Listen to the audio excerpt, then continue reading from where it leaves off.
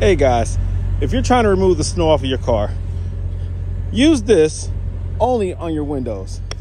Use the brush only on your windows. Don't use this brush on your car, on the paint. Why? Because it damages your car. It damages your paint. It scratches it up. It damages your clear coat, making it more susceptible to early or premature failure, and it just doesn't look good, okay? People go through the wintertime damaging their paint all the time, doing a quick fix.